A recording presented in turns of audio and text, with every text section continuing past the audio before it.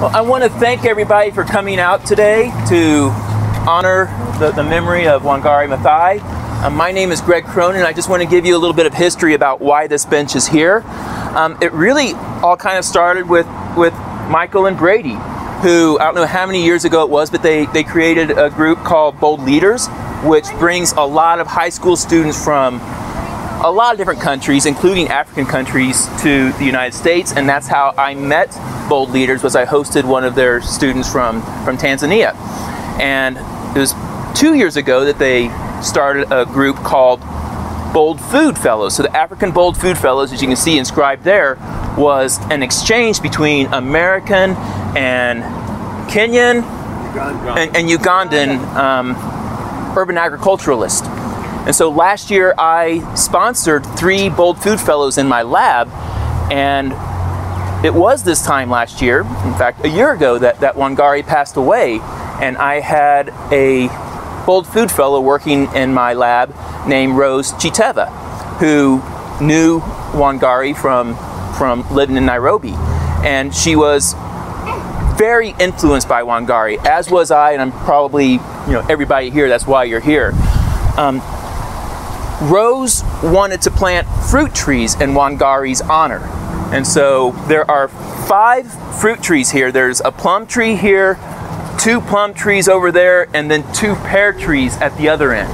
They're very young trees, so we're not letting them produce fruit yet, although the pear trees each produce 1 pear this year. I ate the first one, and the second one disappeared. Well, it was at the end of a branch, and that branch looked like it was about ready to break. So these fruit trees, 3 of them were planted in Wangari's honor. And when Rose first came to me and said, she had this idea to plant trees, at first I hate to admit, discouraging her, because it had taken me a year and a half to get permission to plant the first 2 plum trees. And she had maybe 3 weeks left in the United States. But then I said, you know what? Go for it. And so I think Wangari's spirit is still with us, and it was Wangari's spirit that allowed Rose to make as much progress in 2 weeks as it took me to do in a year and a half.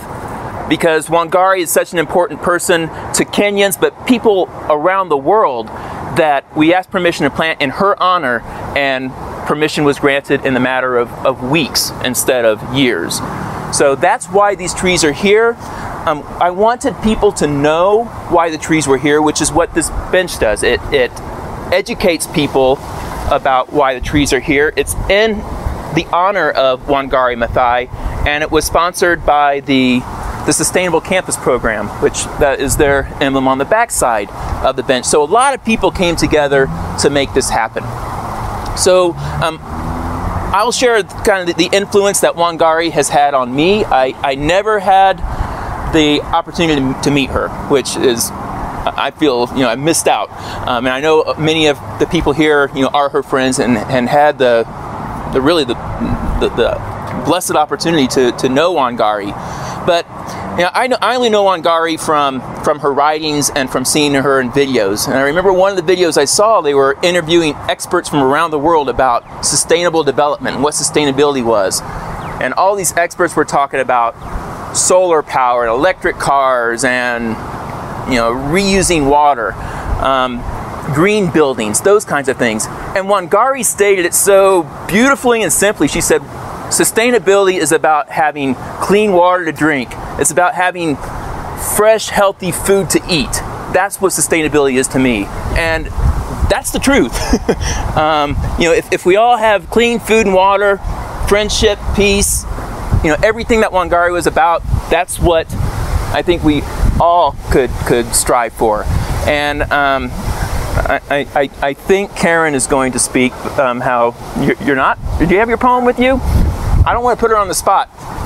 But is Karen, anybody from Kenya here? Yeah, somebody from Kenya should speak next. Yeah, definitely. But I will after they speak. The way Karen met Wangari is doing some plea chanting in Haiti.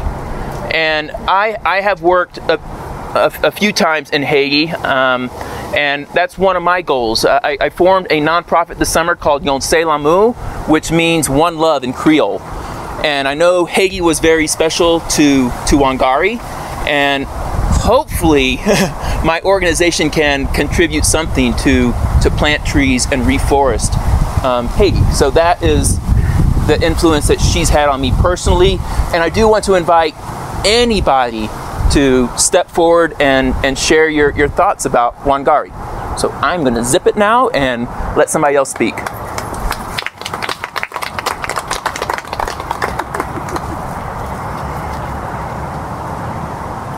Both of you. Oh my God. And there is a microphone if you don't want to, if you don't have a booming voice. Jambo. Okay, that's a greeting in Kenya where it means how are you? The way I would describe, I know Wangari Maathai. I met her twice. One, she was when she came back from United States, when she finished her school, I'm sure most of you must have read about her. She was the chairman of veterinary anatomy at Kabere campus. And at that time, she was very influential to women about planting trees. That's when I got to meet Wangari Maathai. The second time I met her was I moved. I lived somewhere in the western part, that's Parklands, and I moved to South B.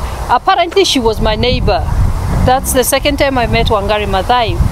Now, from the way she has influenced me myself, is I remember she was at a conference in the year 2006, and she talked about, I don't know whether you guys have heard about it, she talked about the hummingbird. Most of you must, if you just Google hummingbird, you read the story.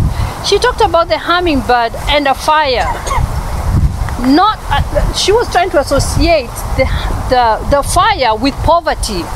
And when she talked about the hummingbird, there were all these animals in, I would say in what do you call, like in a sanctuary. And then a fire erupted. All these animals started running away. But the hummingbird stood up and said, "Do you know what? I can do something about this." There was a stream, a river stream on the side, and all these animals were like, "Well, you try and do it and you're gonna get burned." The hummingbird said, "I will try and do something about it." It started flying into the river, getting a little drop of water with his little beak and pouring it onto the fire. The bird did that very, very many times. And you can imagine the elephants were there with the long tanks. They would have used their tanks to get the water, and it would have been faster. But when the hummingbird was asked, "What are you doing and why are you doing this?" This was the answer he gave: "I am doing what I can." That is a very big message for all of us. We can do what we can to sustain nature, to plant a tree, so that our kids and kids of your kids will enjoy what God has given us, this wonderful earth. And that is my main point here, is you can do and we can do what we can. All of us, doesn't matter the color, it doesn't matter where you come from, all of us are capable of doing what we can to sustain this nature. And that's my message. Thank you.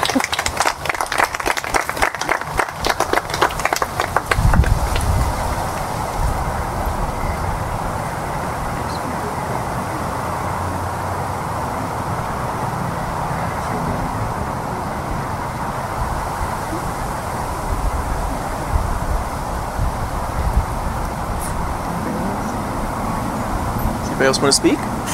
Well, I'll speak if there's none other. All right.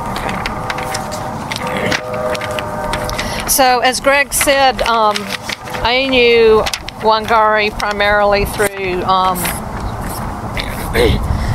tree planting efforts in Haiti. I met her right after she won, the first time, right after she won the Nobel Peace Prize. And it was at a meeting where Al Gore was giving his, back when it was a PowerPoint, his presentation of An Inconvenient Truth that eventually became the award-winning movie. And then Wangari was there too, and I talked to her and told her about the reforestation plans that the Lobby Fund of Haiti had. And she said, I've always loved Haiti. It's the country of the first slave rebellion and the first independent black republic, and I've always felt a special bond. And I said, well, now there's a lot of problems with deforestation, and Haiti really needs somebody to help jumpstart and inspire people to reforest the country. And she said, I'd be glad to help. And so it took a while, probably about a year and a half, the same amount of time, to get all the arrangements made and the visas for the Kenyans to come to Haiti and all like that. But they finally arrived and just went through the countryside, meeting with the peasant associations in Haiti, and discussed reforestation and what it took to get people mobilized, not just one or two people, but get a whole population mobilized to plant trees. And she also always said that planting trees is just an entree into a community. It's standing up for your rights and standing up for democracy and the rights of all people, where you organize people through tree planting, but then you also organize them on civic action and holding the government accountable and ensuring that policymakers and governments carry out and do what they do. So she was very strategic about how she approached it. It was not only in the environment, but mobilizing people to stand up for their rights as well. And so, and she also, I got my master's degree in global studies at, DU. What's going on? But she wrote my letter of recommendation, and so and I knew her daughter and her son-in-law, and they're still working and carrying on the work. And the Greenbelt movement is very strong network now that is carrying on the work, carrying on her memory. So I'm glad everybody's here, because we're here to carry on her memory as well. Thanks. Thank you, Karen.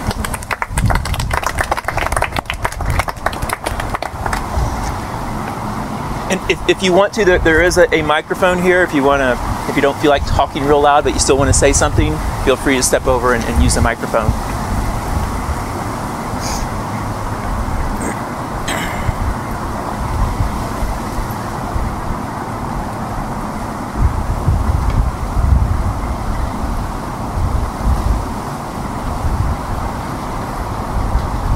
I think the thing I'd say about Wangari Maathai's relationship to bold leaders and the work that we've done with students in Kenya from all around, she's a common name.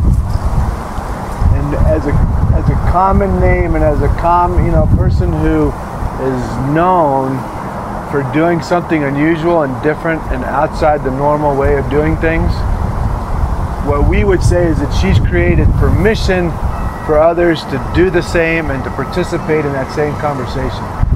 And that's I can't think of anything more profound than that you've done something that is, the impact will continue on and on and on in ways much more profound than any program or government activity or politician could ever hope to achieve, simply because she stood for something and she said, I'm going to do this. And I think the story that we have a storybook in our house about her, and it's pretty clear from the story, at least, that she would have done what she did if people joined her or not. She would have gone around and planted trees and just, this is what I'm going to do, and I'm going to be the hummingbird. What was nice about what she did and the people of Kenya is that everybody joined her, and it became the thing that they do, and that created a whole new conversation, which I think is an incredible legacy.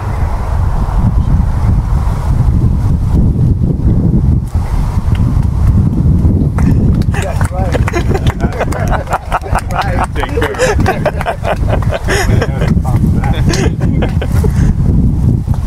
speaking of books, I still have, because every time I saw her, she'd give me a stack of autographed copies of her books, and I would give them to people, or sell them to people that wanted to contribute to the organization. So I think I still have some. If anybody wants an autographed copy of one of her books, I'm pretty sure I still have several left. All right.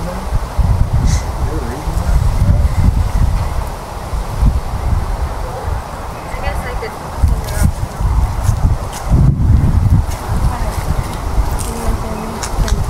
Oh, excuse me, turn it on right here. There you go. Okay. Hello?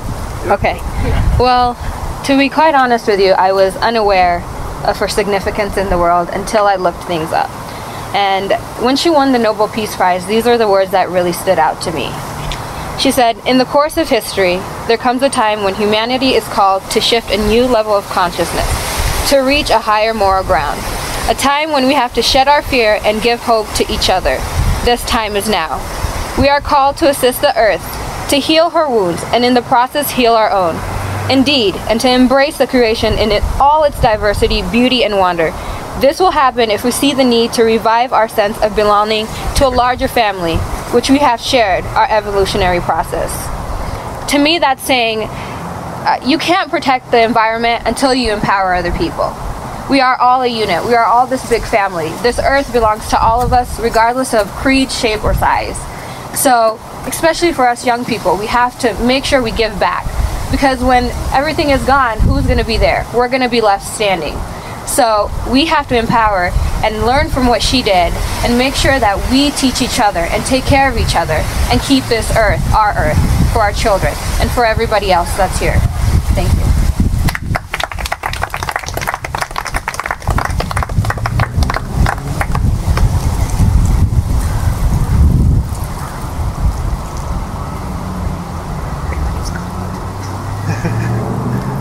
If I could just say, and I'm going to be relatively brief. For those of you who don't know me, my name is Winston Grady Willis. I'm chair of the Department of African and African American Studies here at MSU Denver. And we've got colleagues here, Professor Alvin Fenderson and Dr. Douglas Impandi. One thing I would just like to say, and I know other folks will weigh in, but just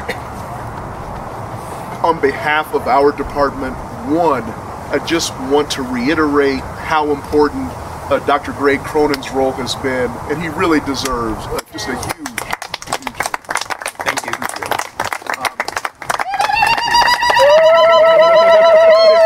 Wow, thank you. But the thing that I just wanted to say briefly, sometimes when we talk about our heroes, our heroines, or as we often say in the black community, our sheroes, sometimes we tend to sugarcoat or make more palatable the experiences of individual, whether it's Dr. Martin Luther King, you name it. And so it's really important to understand, in terms of Professor Maathai, that she was so courageous, so brave in the face of persecution, in the face of a government at that particular moment, right, in her native land, that would do almost anything to try to stop her. So it's really important. It's about the planting of trees, it's about sustainability, but it's also about just this sheer force of will that is so inextricably bound to